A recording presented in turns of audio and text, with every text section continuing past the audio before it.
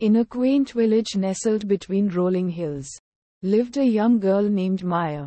Her sparkling eyes held the promise of curiosity, and her heart was an open book ready to be filled with stories. But there was one thing that set Maya apart from the other children. She had a special bond with an old woman named Abigail.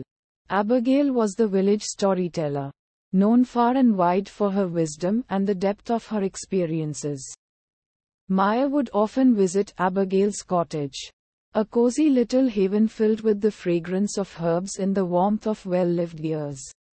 In the center of the cottage hung a large, intricately woven tapestry that caught everyone's attention.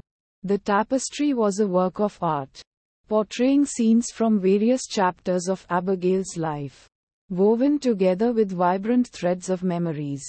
One day, as the sun dipped below the horizon, casting an amber glow across the village, Maya found herself listening to Abigail's stories. "My dear Maya," Abigail began, "do you see this tapestry? Each thread holds a memory, a lesson, a glimpse into the chapters of my past. But remember, the past is a teacher, not a prison." Intrigued, Maya leaned in, eager to hear more. Abigail continued, "When I was your age, I was a curious soul like you, always wanting to explore beyond the boundaries of this village.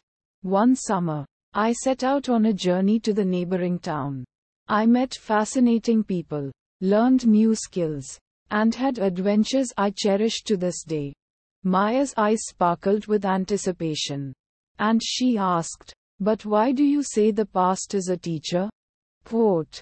Abigail smiled warmly. "Well, my dear, not all my experiences were pleasant. There were mistakes, heartaches, and moments I wish I could change. But I wove them into this tapestry, not to trap myself in their threads, but to learn from them. You see, our past is a teacher if we choose to look at it as one. We can learn from our successes and our failures. And in doing so, we become wiser and stronger." Maya nodded, her mind whirring with thoughts. Abigail continued her story, recounting a time when she had attempted to grow exotic plants in her garden, only for them to wither due to neglect. "At first, I was disheartened," Abigail said. "But instead of letting that failure define me, I learned the importance of dedication and nurturing.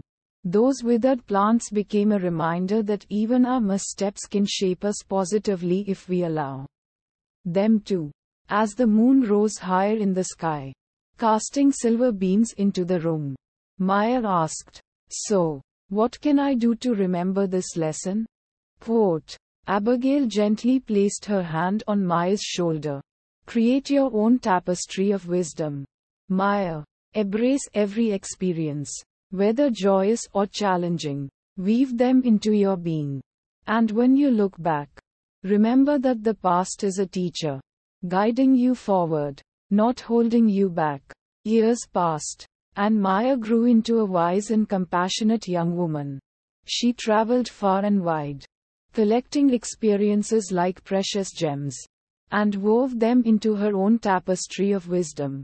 In her heart, she carried Abigail's words, always mindful that the past was a canvas from which she painted her present and future. And in the heart of the village, Abigail's cottage stood as a beacon of light, reminding everyone who entered that the past was not a prison of regrets but a teacher of lessons. The tapestry on the wall continued to tell stories, not just of Abigail's life, but of the countless lives she had touched with her wisdom. So, remember the lesson from Maya and Abigail's story. The past is a teacher, a tapestry of experiences that can guide us forward if we allow it. Embrace your past, learn from it, and let it shape you into the person you're meant to be.